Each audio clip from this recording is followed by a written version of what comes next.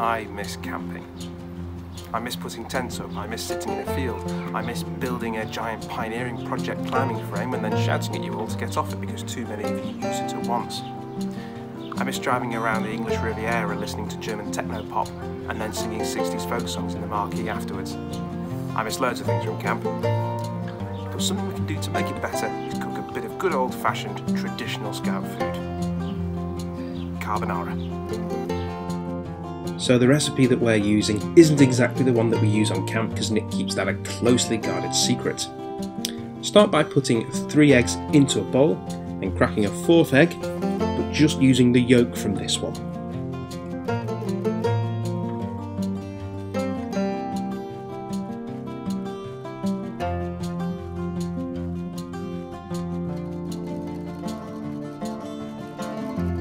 Then whisk together using a fork to make sure it reaches a good consistency, and it's a good opportunity to show off slow-mo on your camera. Very exciting. Next up is the cheese. We're going to grate 100 grams of cheese in total. I've gone for 50-50 of pecorino and parmesan, and obviously sped it up here because it will take ages to grate it all. Then add your eggs to the mixture and give it a good stir. For the same consistency throughout the sauce, so keep going until it's nice and smooth. Should start to smell delicious and cheesy.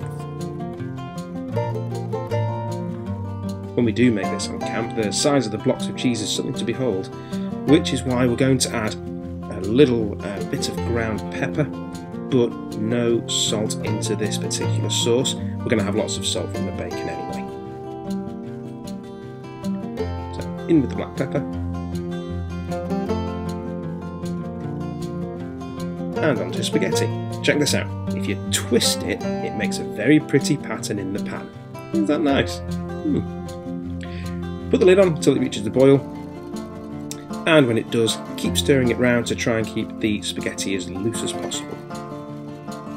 Next up is bacon. Now the eagle-eyed amongst you will notice that the eggs and the cheese are somehow back to the way they started in front of me. That's because I did this in the wrong order.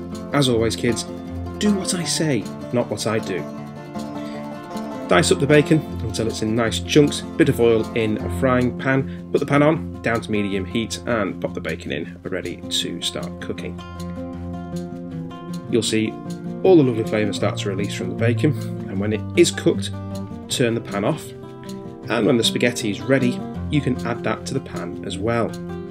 Lots of people tell you to throw spaghetti at the wall to see if it's cooked. You should probably just eat a little bit. It makes more sense, makes less mess. Just better.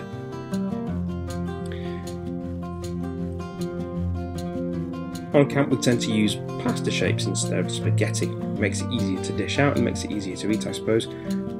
But we've gone for a more authentic kind of recipe today.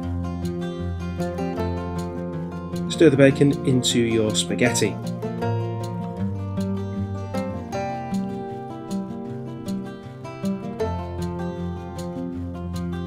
And then add your sauce when the heat is off on the pan.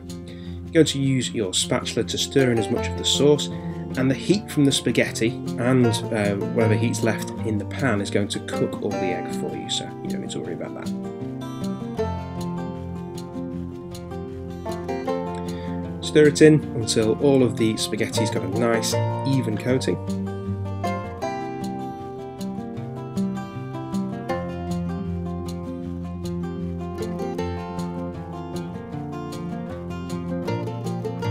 And once again, enjoy some gratuitous slow motion.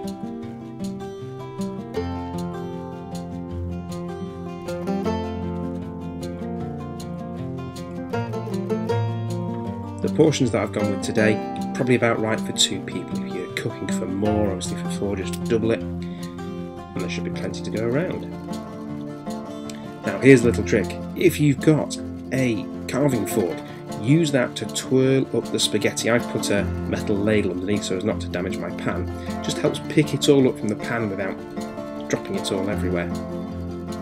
I've probably put a little bit too much on this plate. I was trying to make it look impressive for you lot.